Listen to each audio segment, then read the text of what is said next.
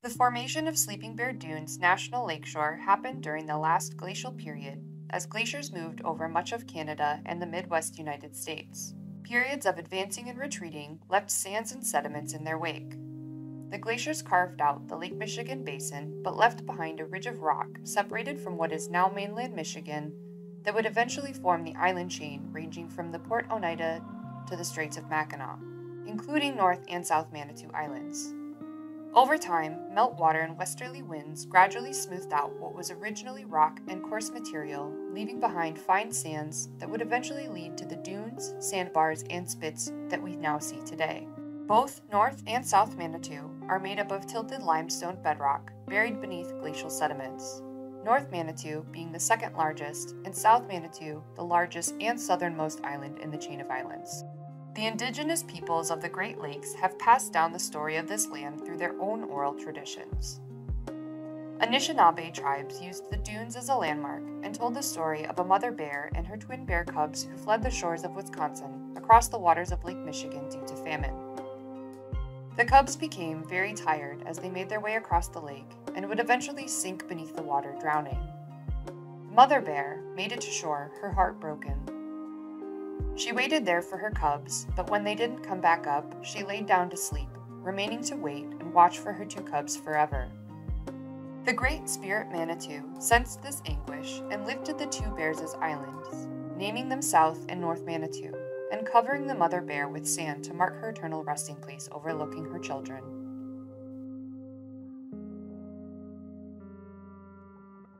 One of the more unique activities in this area can be found in the waters surrounding the islands, which are home to 16 known shipwrecks and the remains of 7 docks. The deepest wreck is 165 feet, but some are within 5 feet of the surface, so there are many options depending on your diving experience and comfortability. You can see 2 centuries worth of history here if you're interested in diving. One of the shipwrecks is the Alva Bradley, an early Great Lakes schooner built in 1870 and wrecked off the coast of North Manitou in 1894. It has been flattened and disarticulated, leaving a large amount of debris surrounding the wreckage.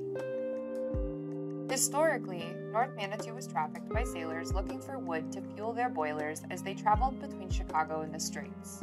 But with no harbor, the island wasn't as popular as South Manitou. Logging docks were installed to allow easier access, and this led to a small village being built and several sawmills popping up along the island. Many of the buildings on North Manitou are abandoned today as logging and lighthouses became obsolete over the decades, leading to the residents of North Manitou to leave their homes. When visiting, please avoid entering any old buildings as they are not maintained and can be dangerous.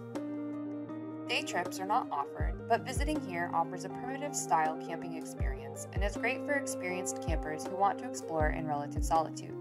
The only way to reach North Manitou is by boat, most commonly using the passenger ferry. There is an option to camp at the village campsite before departing, where you have access to potable water, fire rings, and an outhouse. Backcountry camping is visitors' main option provided you have the proper permit, park pass, and fees submitted before doing so. There is no food, shelter, nor medical amenities, and wilderness camping does not allow open fires, but gas stoves are permitted. This island also adheres to a strict leave no trace policy. Everything you pack in, you must pack out. Leave things where you find them, and please respect the wildlife. North Manitou has 23 miles of hiking trails where you can visit inland lakes, old farms, and see many local flora and fauna, including piping plovers, warblers, bald eagles, and even violets, white pine, and cedar. Lake Manitou is about a 2.5-mile hike from the small village where you can find a number of beautiful sites to camp and fish along the lakeshore. There are a handful of plover nests found on the island coast and are clearly marked to avoid as these birds are endangered. Additionally, people have accidentally introduced invasive plant species to the island, so please make sure to utilize boot mats on the docks to remove non-native seeds and ensure your camping gear is clean before traveling to North Manitou. Settlement of these islands originated on South Manitou, as it has a protected harbor that made it easy to access the land.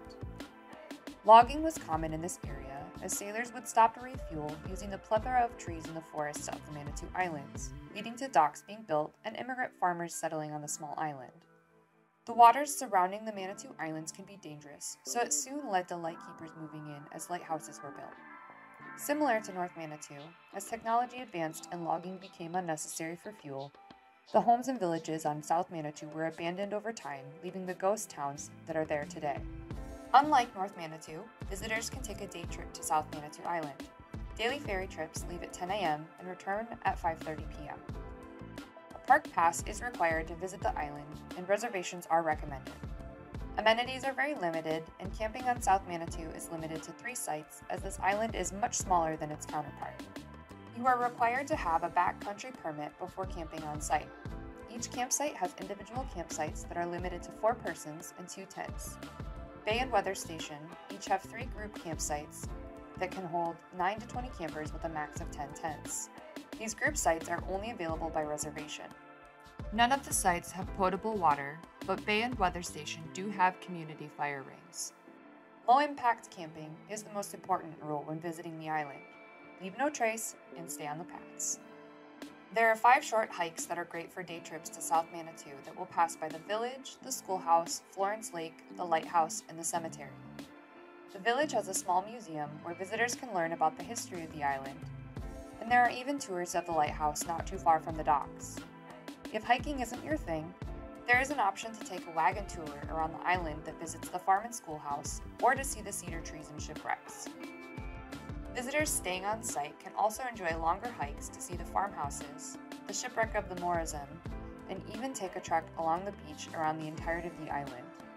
While hiking around the island, you will see many old-growth cedars, some older than 500 years, and maybe even some protected fauna such as herrings and ring-billed gulls. As always, be sure to do your research before visiting, and make sure to respect the land and the creatures living here. Thank you for watching. Don't forget to leave us a comment with any topics you'd like to see covered, and don't forget to rock that subscribe button.